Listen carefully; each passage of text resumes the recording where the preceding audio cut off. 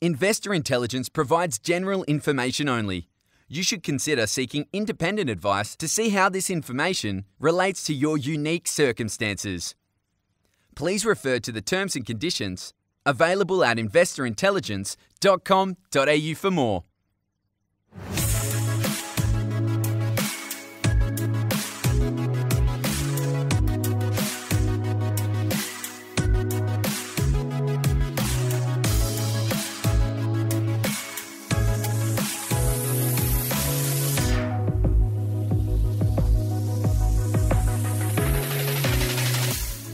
Hello and welcome to this week's episode of Investor Intelligence, brought to you by the team at the Property Mentors. It's your weekly podcast for all things investment.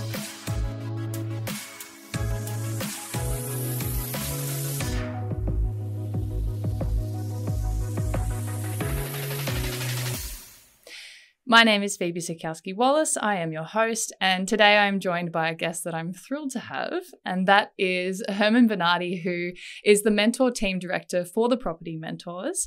Welcome to the podcast, Herman. Hello, Phoebe. Thanks for having me. Of course. Now, Herman, you have a rather integral role here because as the Mentor Team Director, you not only manage our team of mentors, but you're also responsible for the recruitment across the business, correct? Yes, that's correct. Yeah. And that's a huge responsibility. So how did you get to this point? Like what kind of background do you have to really specialize in finding the right people? So I spent 8 years in the recruitment industry. Probably very important to note that the recruitment industry and the HR industry are vastly different fields. HR, obviously, you look at internal structures. When recruitment, you work with a number of different businesses and essentially find talent. So over the past 8 years, I recruited everyone from sales executives, engineers, and then the last couple of years in my career in recruitment, I was recruiting executive staff. Wow. So that's given me a great insight to how companies operate when they recruit and also when they promote effectively. And I guess how crucial staff is to the overall success of the business. So not only did I get a good insight to that side of the industry, but it also gave me a really good insight to how people make decisions when choosing their next role, I guess. More often than not, it is the next role that they're selecting, not how that role fits into their overall career. So I find that very, very interesting. I ran my own business for the last couple of years of that. And then obviously with COVID arriving, it became really clear to me that it's time to change industries. The industry was getting a little bit messy.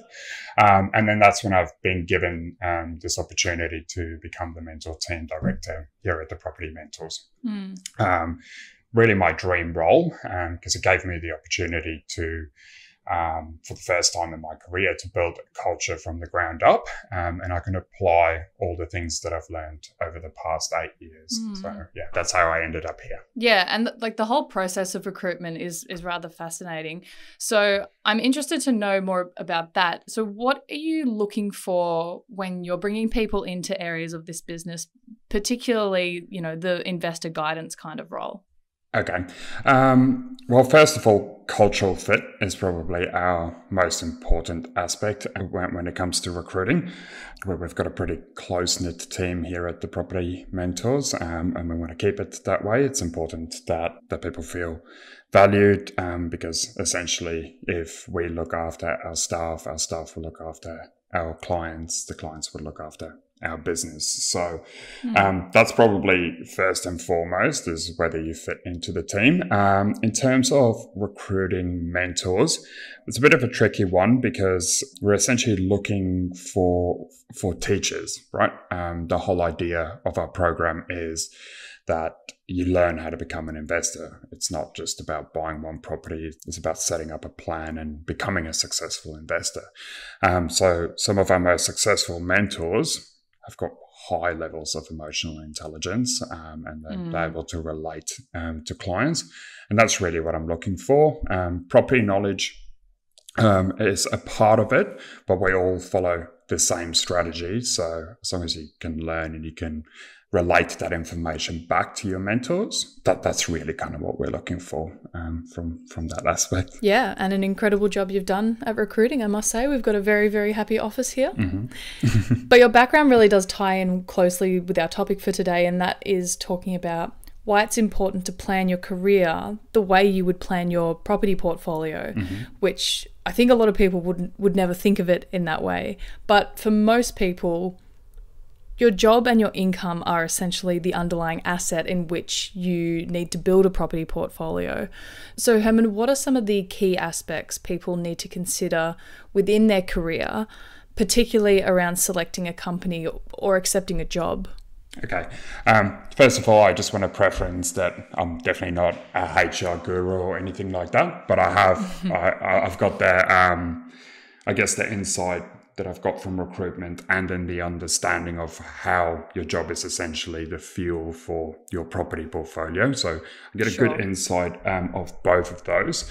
I would say the first thing to keep in mind is you have to have a plan for everything, right? So that's what we teach people here at the Property Mentors, that if you're trying to build a portfolio and you don't know where you're going to end up, you're going to make more mistakes on the way because there's no structure to your plan. Definitely, yeah. It's the exact same for planning a career, right? So when you're deciding to go into a specific industry or a specific product line or even a job type, it's important to think about what could put that career in jeopardy. So yeah, so the key aspects that you'd be looking at would be staff numbers. So how big's the business? Does the business have appetite to grow? And it's a key factor if you are looking to get pay rises down the track. Small business is not going to be able to give you the same as what a large business would be able to give in terms of multiple pay rises. Right. There's obviously exceptions to that rule. The second bit to look at is the business unit that you'd be joining. How does that fit into the overall business structure? Is it an integral part of the business? If times get tough, who's the first people that's going to go, essentially? Probably one of the most important things is to use LinkedIn, right? So you want to go and search the company's name. And you can basically set your settings to either look at past employees or current employees, and you want to see how long do people stay in that business, not just the overall business, but the particular business unit that you are going to join. So if you're a salesperson and you're going to join Telstra, for argument's sake, you want to kind of go and look how long those other salespeople last, right? If most people stay there for 6 months and then they leave, there's probably a reason for that. While you're on LinkedIn, a good thing to check is how do people get promoted within their businesses? Do they go to a recruitment agency to go and hire a senior staff member, or do they promote internally? It's going to tell you two things, right? How much career development you're going to get in that role, which is crucial to pay rises. Do they help you get to that next level? Or when someone leaves, do they go external and go, okay, well, we'll just go and pull someone from a competitor, etc. You kind of want to know, unless you're stepping into a senior role or management role, kind of want to see some sort of pattern of them promoting internally before going externally. Yeah, LinkedIn's such a great tool. That's amazing you say that, because I would have never thought to use it in a way to see how people are promoted or hired, even though that's quite easy to do. I've always looked at it like who works there and how many people work in the business. But I think that's a fantastic tool to use. Yeah.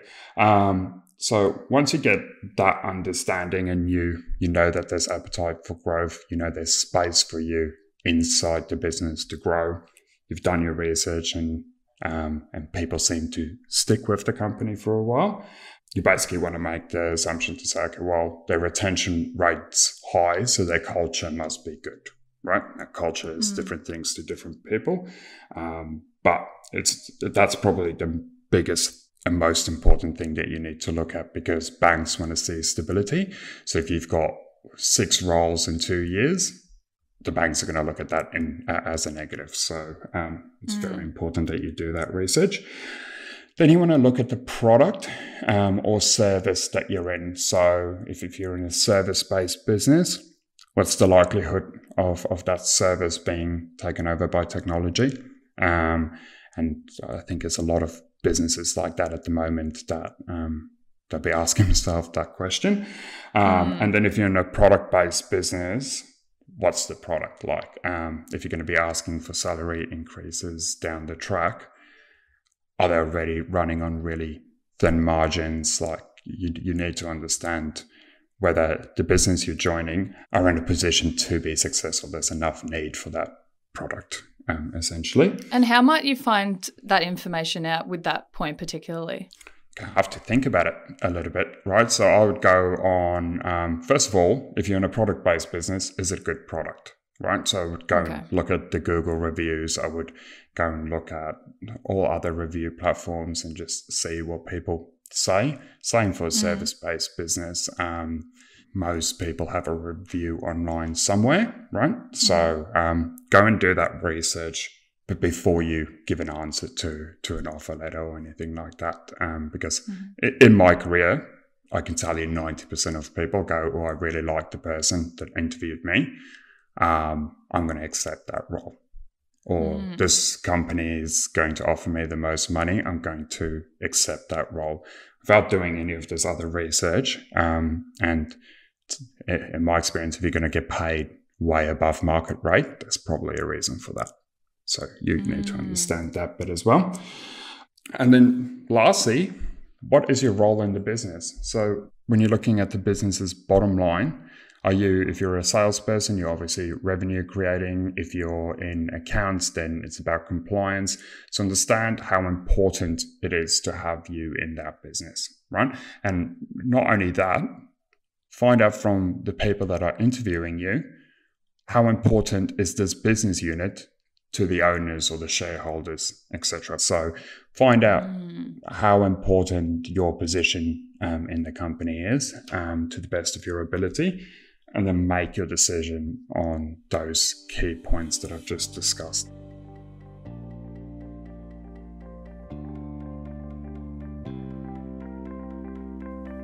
Here at the Property Mentors, we have decades of experience investing in property. We know what to look for and what kind of impact it can have on your portfolio. We have access to brokers, accountants, and property managers to make sure your portfolio performs. Visit thepropertymentors.com.au to learn more.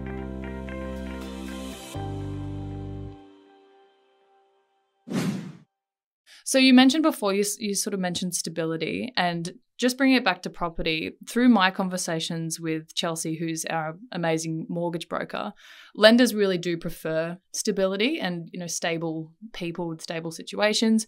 And you did mention gut feeling as well. So would you say choosing to join a business based on that gut feeling is not as smart as doing your research? I think it's definitely a part. The gut feel is a part of it, right? Because you're going to spend as much time at work as what you would spend with your family, essentially.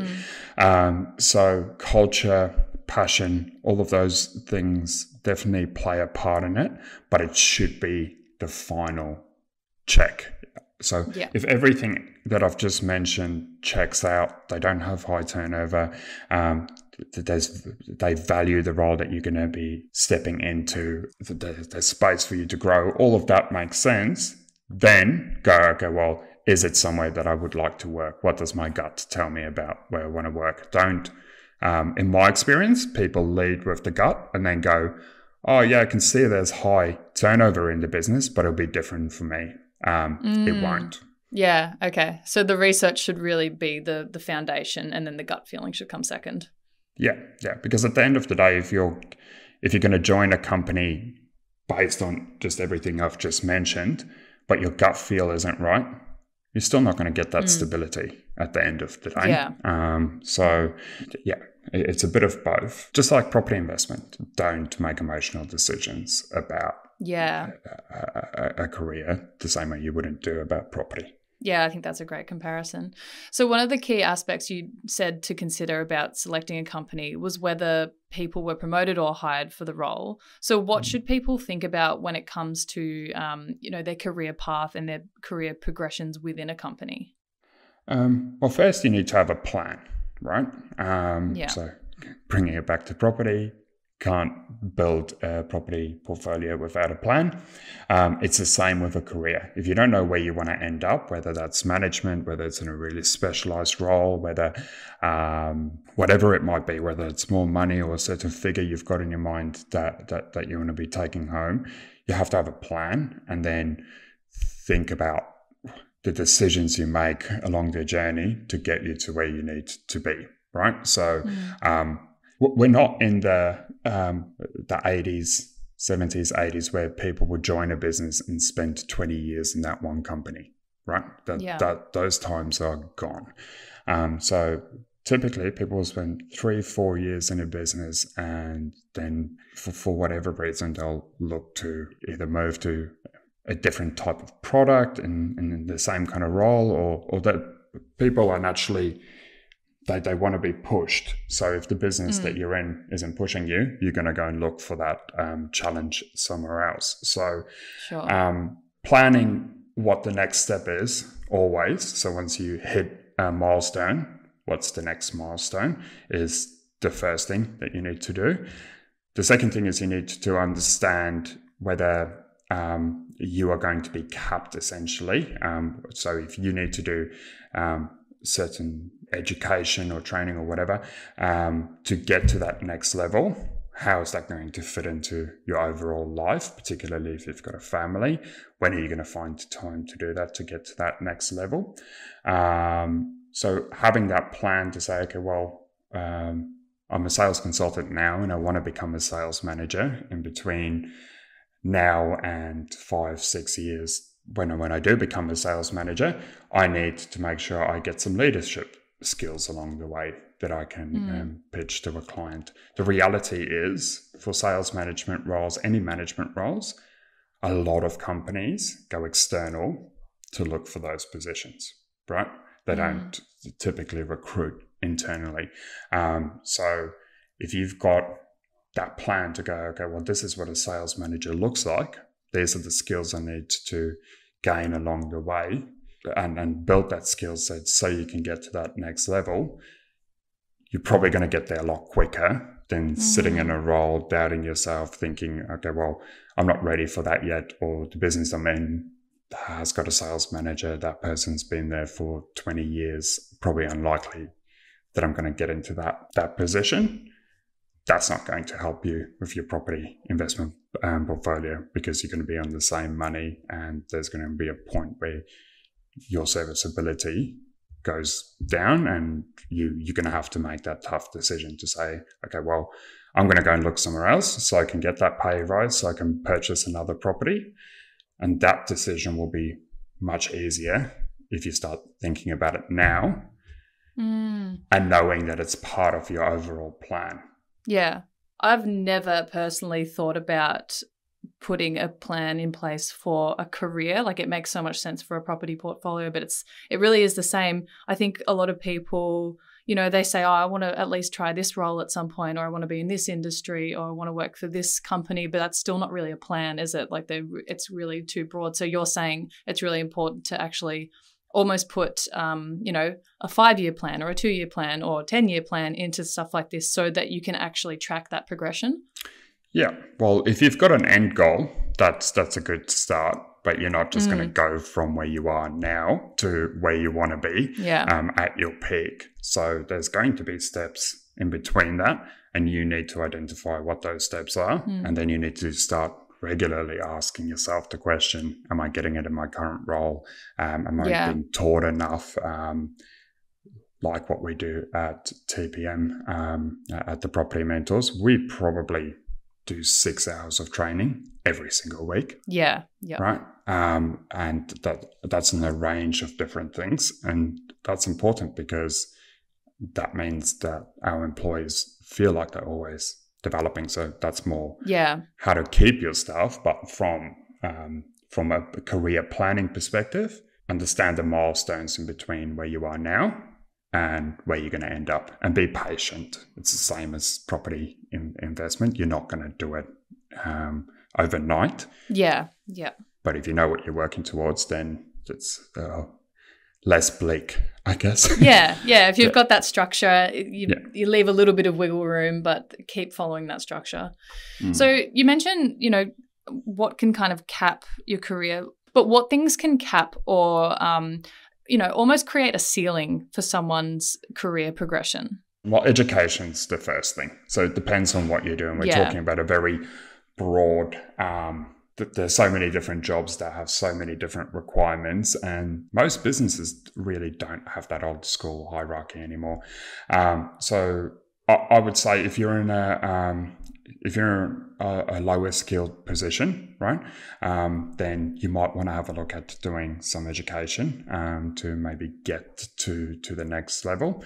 That's the first thing. The second thing is it's really kind of what I mentioned before about building those skill sets up, right? Just because you were a good salesperson for 10 years of your career, right? If you haven't actively gone out and tried to gain some people leadership skills, all of those kind of things, right? You're not going to become a sales manager. So, and a lot of people get to that stage in their career where they're like, I've been doing this for 10 years. I really understand how to do this job, but that's not management. And realistically, management is where you're going to get the biggest pay increase, right? From doing your job into managing other people that do the job that you do. So really looking at that side of things and going, okay, well, people leadership skills, that's a pretty sure way to get a pay increase at some point in time. Other than that, it really is just the business you're working for. So if the business has appetite to keep on promoting you and even moving you around different divisions in the business, then there's always going to be growth there. But if you're working for a business that is doing stuff the same way as what they did it 20 years ago, you're probably going to stay in the same role as what you've been in for the last 20 years. So the caps are kind of the caps you put on yourself, and then there's education and skill set. Yeah. And I have to ask this. So if someone out there, because there will be people, if there's someone out there that sort of feels that there's no progression in their role, or, they feel like there's other factors that are getting in the way of that, but they are still serious about investing, what would you kind of say to that? First of all, talk to a broker. A lot of people that come to us think that they can't do something, and in actual fact, they can. So that's the first thing. But if you've got a few properties, your broker's told you you can't borrow anymore until you get a 20K pay rise or anything like that. The first question I would ask, if you've exhausted a pay rise, if you're exhausted maybe looking at a different business that's willing to pay you a little bit more, then you need to ask yourself how serious you are about actually investing, right? So if you're that serious, then you would go and get a second job. You work on a Saturday, you would work at night, so you can get that extra 20 grand to set yourself up for retirement. Yeah. I know for a fact, like I've known Luke for a while now, if there was a 20K deficit standing between him and purchasing another property, he would go and get a second job. Yep, Because sure would. It's not supposed to be easy. If it was easy, everyone would be doing it. Yep, that's very true. That man would go to the end of the world to ensure that he gets that next property. But thank you so much, Herman. I know a lot of people will find this episode super valuable. And you did mention pay rises quite a lot, so we will have to come back and do another episode on that very soon, and how to approach that and ask for a pay rise, because that is a big part of earning a certain income so that you can get a certain borrowing capacity. But Herman, thank you so much for joining me today. That's my pleasure. Thanks, Phoebe.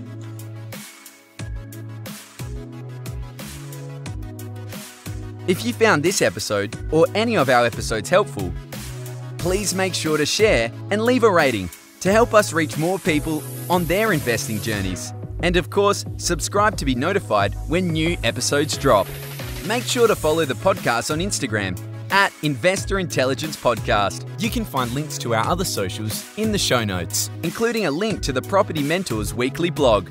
If you're ready to get your property portfolio in shape for financial freedom, check out Luke's latest book, Property Fit. You can get yourself a copy at www.propertyfitbook.com.au.